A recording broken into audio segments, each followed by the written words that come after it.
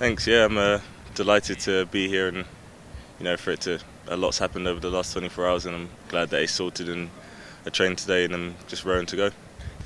I'd say my movement's my best feature. I like to get in behind defences, and like to say I'm fairly quick and try and score as many goals as I can. I think that's the biggest thing for me now, to really prove to everyone that I feel like I'm good enough to play in the Premier League. That's my biggest aim, and hopefully I can do well for the team.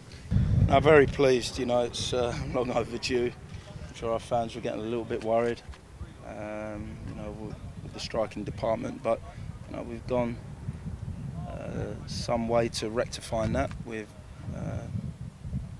Marvin Sordell and Simon Church coming in, and they're two good players who've played at this level, both hungry, points to prove, and Simon's been with us for a while, but it was Marvin's first day, but trained well, and they'll be good additions to our squad.